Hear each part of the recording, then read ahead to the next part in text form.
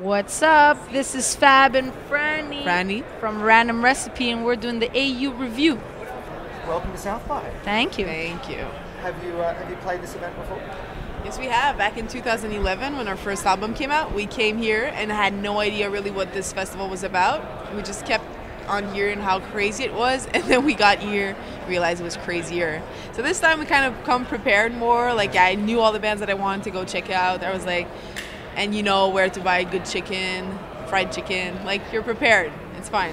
Fried chicken, mac and cheese. You know, you've got to have your Priorities. Priorities, right there. Any places you'd recommend for fried chicken? I'm always.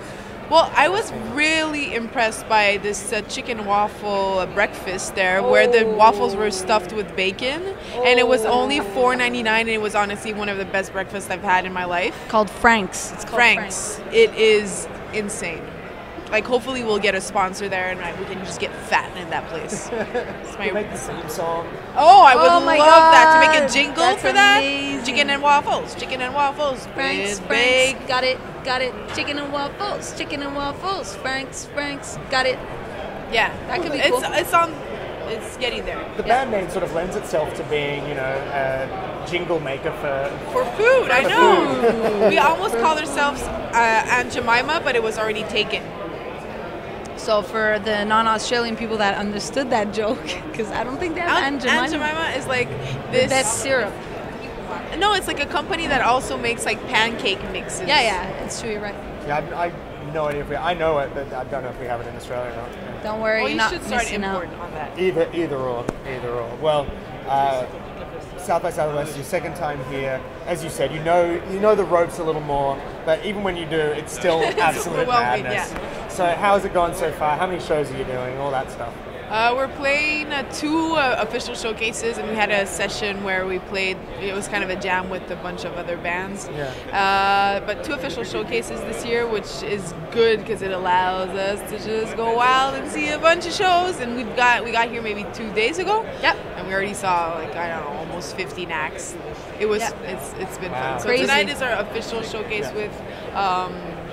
A bunch of Montreal bands, Foxtrot, Black Atlas, À la Claire Ensemble, Lunis, just a lot of bands that we really do respect from Montreal, so we're happy to do that. And tomorrow's with bands that really don't sound like us at all, which is also exciting because we like them. Also Lead Phobic and Jeff Barber, I think. There's a bunch of stuff going on, yeah. A lot of great music out of Montreal. Montreal is killing it. It's like it's where it's going on, and it's at Maggie May's tonight, so we can't forget. Fantastic. Well, hope to get to see you there. And You will be Oh, there. we have You will. You're kind of forced. forced into it now. Yeah. I won't be your tour guide in Montreal if you don't come to our show today. Fair enough. That's a deal. That's a deal I'm willing to make. Let's talk about your music. You know, of course, South by Southwest comes in line with a new record. So let's talk about that. The first time we came here was in 2011. That was after our first album, Folded Molded, and it was our first experience down here.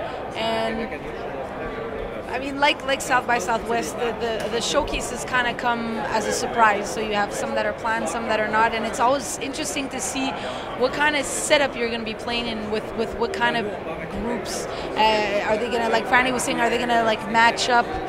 And is the energy going to go like from one group to another? And are you going to be able to make the energy of your show, kind of come out, like if you play acoustic or if you play like our new album, Kill the Hook, which is less acoustic, is like more electronic keyboards, hip hop. As hip hop, just bigger with like bass lines and all that. We could kind of full setup. It's exciting for us to all of a sudden kind of look at other groups that we go see, and we're just like, oh, like we could probably be playing in a showcase like this because like people are dancing, people are kind of up and about. And I think this new album that we have, Kill the Hook, is a little more. Not that it's more accessible, but it does fit a little bit more in a.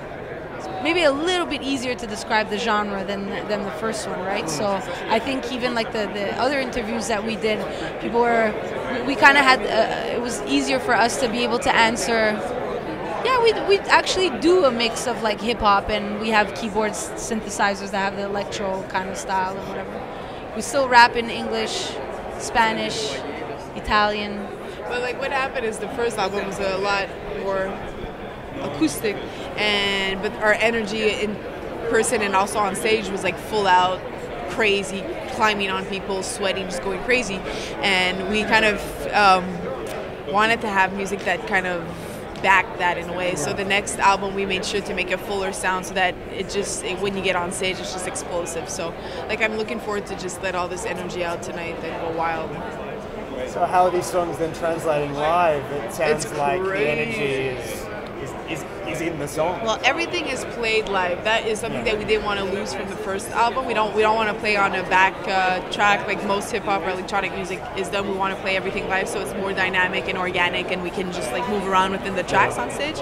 So that is still there. But so how many people do you have on stage? We're 5. So there's the 3 boys in the back that play most instruments, and we also play a few instruments, steel drum, keyboards and stuff. And then we're the 2 MCs in front, and we climb on people, we dance, and we go wild. Wild is the word. Chicks that go wild, like crazy. Like, yeah. Nothing wrong with that. Chicks go rowdy. I think the boys like that too. The boys, I mean, you can't see them right now, but they're right there. They like it. They like it, I think. Yeah, they're kind of like the more like subtle dudes, and they let us run around like they're little hyperactive sisters. They keep the grooves moving, and then Young you sister. move the grooves. Exactly. There we go. See that? There we go. So what's the rest of the year holding for you? You mentioned off camera that you'll be at Montreal Jazz Festival. We'll be seeing you there. Yeah, we have a bunch of festivals lining up for the summer and even the spring and next fall. It's still not sure after that, like if we're gonna go back, because we've toured the first album, toured a lot in Europe, and now we're just kind of evaluating what parts of the world we want to keep on focusing to develop, because it's a lot of, you gotta think, you can't just go out and play. People are like, come play in this city. I'm like, yeah, you gotta plan it. So we don't know exactly for the fall where we'll be, but we're gonna keep on doing this album for 2 years for sure. So. Yeah. I mean, before we were here, we were in New York. We were trying to slowly develop the East Coast of the U.S. and maybe try to move towards the West Coast. Just in terms of the type of music that we listen to and the bands, the energy, this, that. We were like, let's try to discover different rounds, right? But I mean, at the same time, there's no place like home, and you got to feed your home market and your home friends and your home people and where you come from, and kind of festivals back home. So it's like Montreal's kind of really climbing up like crazy. I mean, we don't have a dude like Drake to organize one, but we do have killer lineups, and like I mean, it's going on. It's going on. I'm proud.